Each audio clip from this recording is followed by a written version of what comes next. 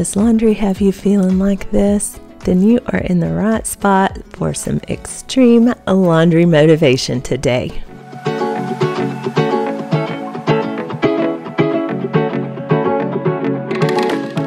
Hello there everyone, and welcome. I am so glad that you are here watching today. My name is Lisa, and for anyone new, I have a passion for homemaking and housekeeping, and I especially love doing laundry. And I know that is rare, but I am bringing you all this extreme laundry motivation today. So go get your laundry basket. We are going to sort, wash, dry, fold, and repeat. I recorded this over the span of 3 days, and this is what I do weekly. There's a little bit more this time because we have all been sick, but laundry is never ending, and I am here to motivate and encourage you.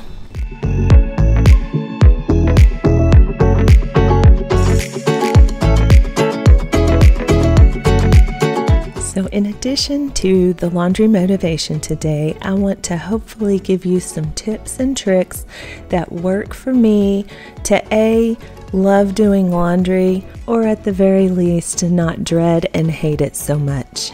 B, do it efficiently so that it is not such a daunting task. And C, do it so that your clothes are maintained in a really nice way so that the investment you've made in them extends the life of your clothing. I'm starting out with just your basic products. I switch around on my laundry detergent. Right now I'm using the 7th generation concentrated laundry detergent from Target. I'm using Downy fabric softener, and then I use the Downy scent beads on my towels. So that's straightforward. I start with my towels today because they were the biggest volume. They were taking up the most space in my hampers and overflowing. So by starting with the bulkiest, largest loads, it reduces the visual clutter and it tricks your mind into thinking you've accomplished way more than you have with just 2 loads of towels. So that's tip number 1 for you. Start with the loads that you have the biggest volume of and reduce the visual impact you have in your laundry hampers.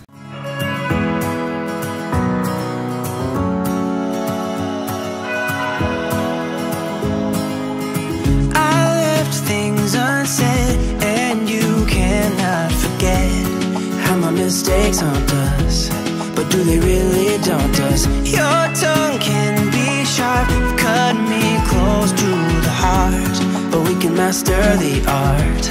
And the thing is that these scars. My next laundry suggestion and tip for you is to fold the towels and clothes, but the towels in this instant, fold them right when they come out of the dryer. You are going to hate folding your clothes and your linens regardless. So you might as well get them done, get them put away, and then you're over it. Like they're not in that basket in the corner on that chair staring at you, like taunting you all week as you dread folding them. They're already done and they're already put away. Filming for you guys really puts a time stamp on how long this actually takes, and that is another reason to start with towels because they are so quick and easy to fold and to put away. It really only took me 5 minutes to fold these towels and put them away, swap them out, and start another load. It's better now than after we have drifted off too far. Let's tear down these walls our destiny has called. We're walking down a path, and the wind will change at last, like a song about. Now, if the putting away of the clothes, towels, and linens is overly daunting and stressful for you, let's together evaluate why that could possibly be. As I sort these clothes, I will just chat your ear off about this. If putting your clothes and your linens away is a huge chore for you, evaluate why. Are your closets and linen cabinets overstuffed? Do you have too many of the same items that it's just too much to keep up with all of those things? For instance, in our household, we have 4 of us. My oldest son is away at college, so right now there's 3 of us, but there's 4 in my family. Do you have a reasonable amount of towels for 4 people? Or do you find that you have 50 bath towels for 4 people, and so you use down until the cupboard is bare, so then you have 50 towels dirty, 50 towels to wash, fold, and put away? Maybe the problem isn't the laundry itself, but the volume and amounts of laundry that you have to do. Evaluate that in your own home, and maybe that is a place where you could go from 50 towels to 25 towels and make it a more manageable amount. And that little tip will hopefully make laundry and getting laundry done, folded, and put away easier for you. Okay, I'm really chatty today. I hope y'all don't mind. I'm going to let your ears rest while you watch this laundry motivation. I will be back shortly with some more laundry tips.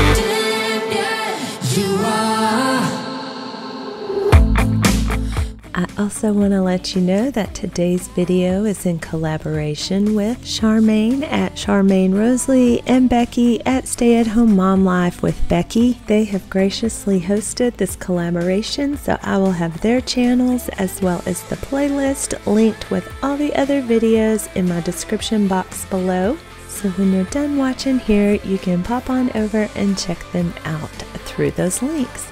Thank you, Charmaine and Becky, for being such wonderful hosts yet again for this laundry motivation collaboration.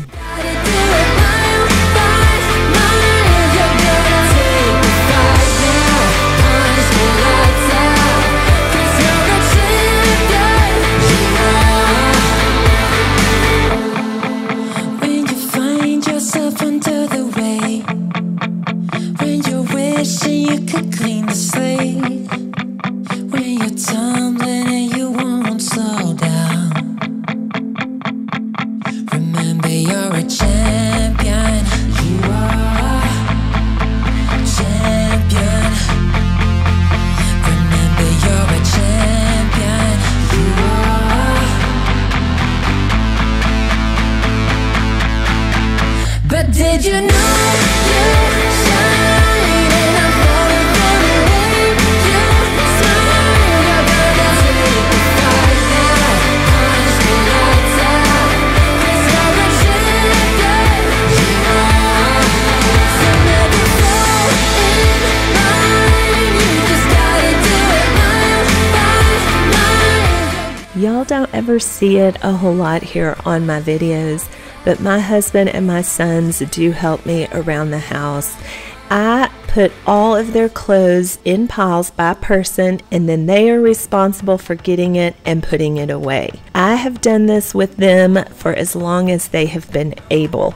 When they were too little to do it themselves, I always helped them, but my method has always been to make piles by person by like items so that it's easier for them to put away. If you have little tiny kids, I am your light at the end of the tunnel. Mine are 21 and almost 18. They do become independent, functioning young adults and humans. So it's coming. You just got to put in your time now. It's coming. It's too soon. No one knows how late it's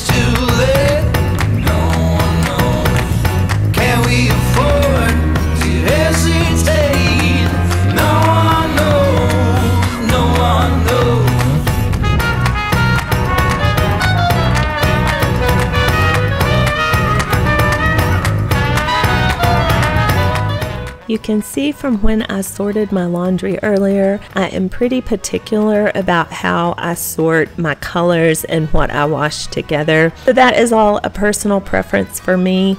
I do like to sort close to color-wise and temperature-wise. I do not wash any of my clothes in hot temperatures, warm temperatures. I use cold on all my colors.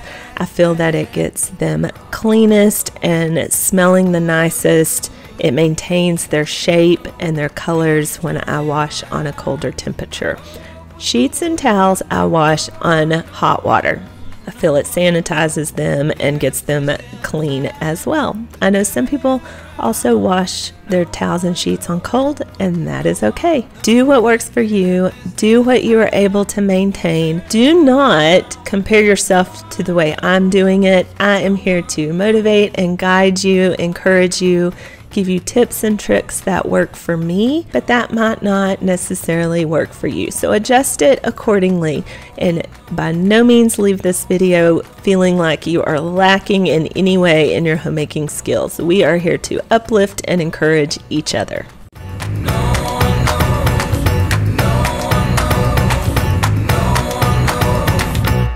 When we wake, hear the birds and see the sun. Side by side our fears are done. Oh, the good times just begun. Oh, we know what we have, let's hold on tight.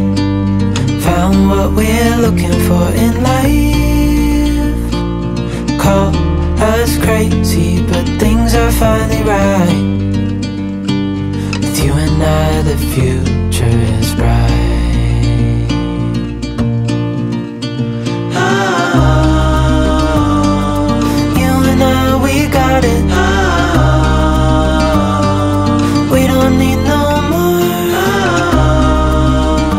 So my next laundry tip for you seems simple, but is actually probably the hardest concept, and that is to just find gratitude and thankfulness.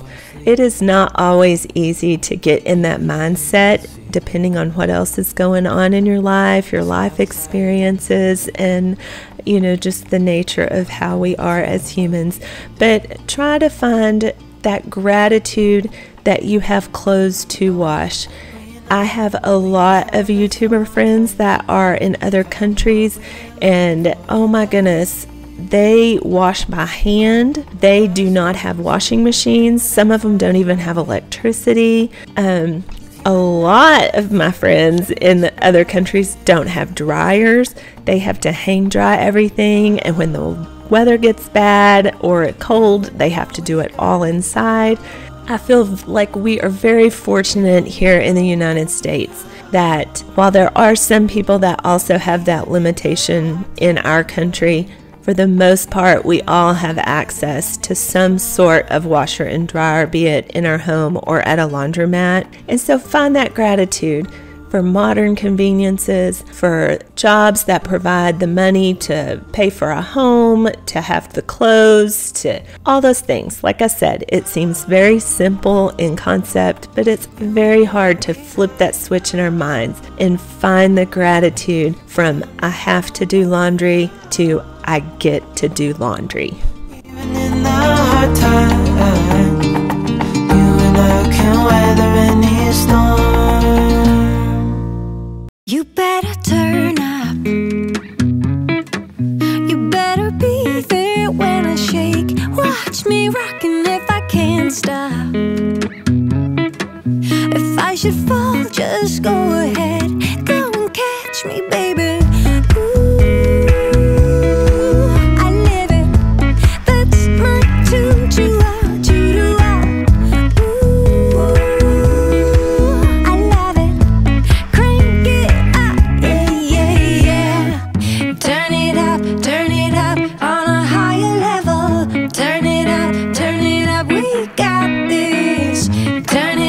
Turn it up on a higher level.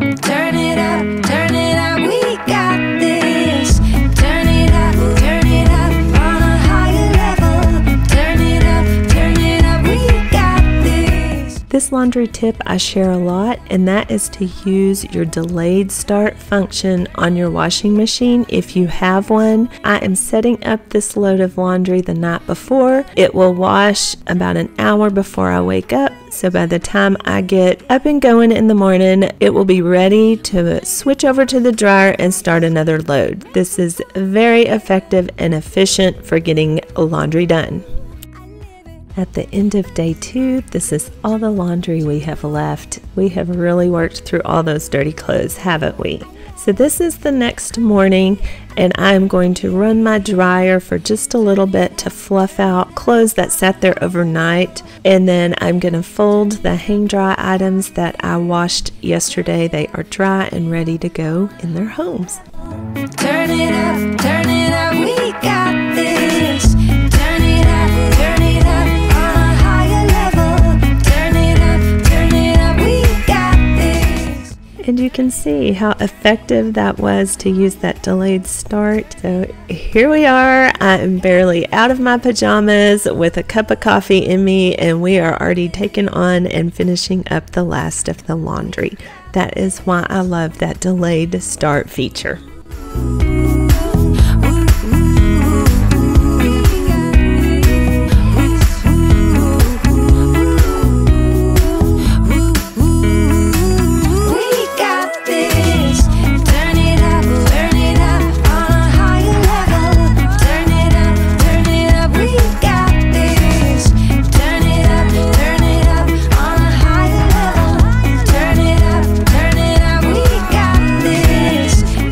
Another tip I have for you that may help with doing laundry: create a laundry space that you enjoy being in.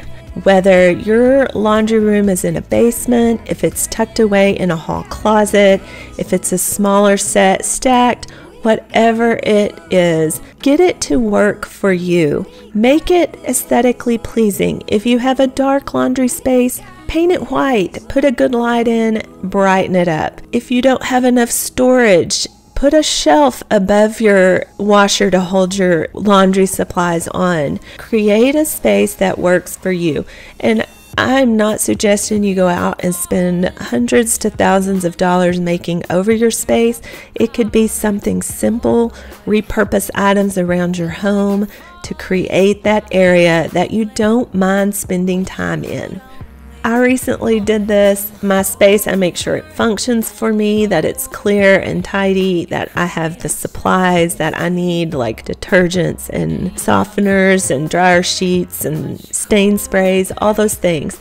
Set yourself up for success before you even start.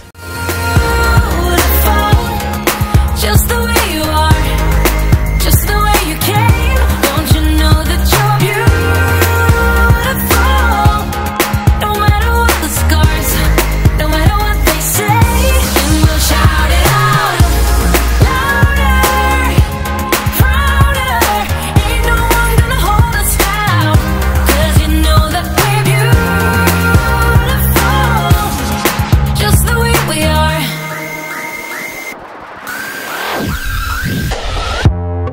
Don't let them sell you all of their dirt. It all will come back once the tables turn. Bolder, go bolder. Now set your sails on high, and you're stronger, much. I know I have been super chatty today, talking your ears off. I hope that it has all been encouraging information, laundry tips, tricks, and definitely laundry motivation that has inspired you to get in there and get your laundry done, but also maybe approach your laundry with a different mindset and attitude going forward. I just want that to be encouragement to you. Thank you all so much for being here and watching today. This has been an amazing journey. I am coming up on 1 year of my YouTube channel, and I never imagined what it would become, and I look forward to seeing what it can be in another year. And that is all thanks to the blessings that God has bestowed upon me in this channel, as well as to each and every one of you, my regular viewers, my new viewers, people that decide to subscribe, people that watch one time. I love and adore you all, and am thankful for each and every one of you. If you do enjoy content like this, I invite you to hit that red subscribe bar and join the Uniquely Lisa family. I would love to have you here for every video going forward. Also, don't forget to hit that thumbs up, share, and comment below. I love to hear from you guys. I hope you were able to get a lot of laundry done with me, or if you're watching now and you're going to do laundry later, I hope this is a source of encouragement for you. Don't forget to go check out Charmaine and Becky's channel, as well as the laundry motivation playlist that I have linked down below. Thank you, ladies, for hosting us. You have been so kind and gracious, and I have enjoyed working with you so much. And if you want to see an extreme clean on this laundry room and the laundry makeover, I will have those videos linked here on the end screen. You can click on those and watch them as well. They're very exciting and show an evolution of this laundry room change. I hope you have the most wonderful and blessed day, and I look forward to seeing you on here again real soon.